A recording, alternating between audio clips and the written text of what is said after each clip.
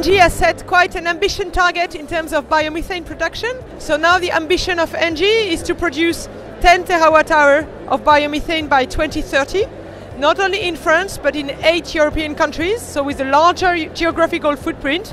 These countries being the UK, Belgium, Netherlands, Germany, Poland, Italy and Spain.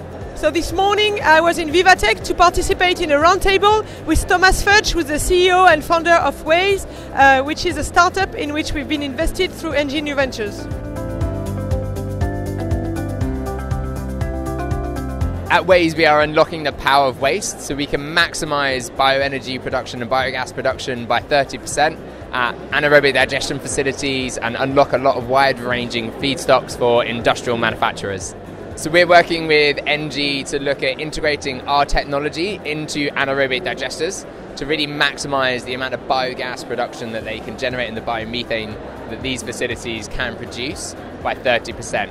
So we've recently closed an investment round with them, and now we are working to install a pilot by the end of the year. It's important to integrate new processes and innovative processes in our own production to take advantage of their ability to innovate and to maximize the production of biomethane.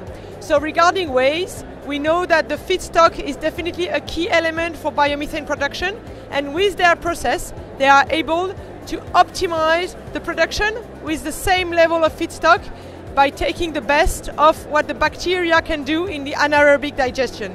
Our process that we're using is called electromethanogenesis, and what it is we're using these bioelectrodes that we are integrating into an anaerobic environment. On these electrodes we grow electrically active bacteria, and these bacteria, as they break down organic compounds, they generate electrons which they release on themselves onto the electrodes. This means that we're producing a biological current, and we're using that biological current to generate hydrogen ions to convert the carbon dioxide fraction of the biogas into biomethane. So this is how we can increase yields by 30%. The participation of ENGIE has been quite recent, and we are quite keen on testing it on one of our sites, whether it is in the UK or in France, to see that we can set the good safety conditions and operational conditions to measure the performance of this solution. So we will do that in the months to come, and definitely it's important for us. We know that definitely the new technologies, specifically AI and data, will be key for us in our business. Of course, at first we can consider that the agriculture world and the tech world are quite far away.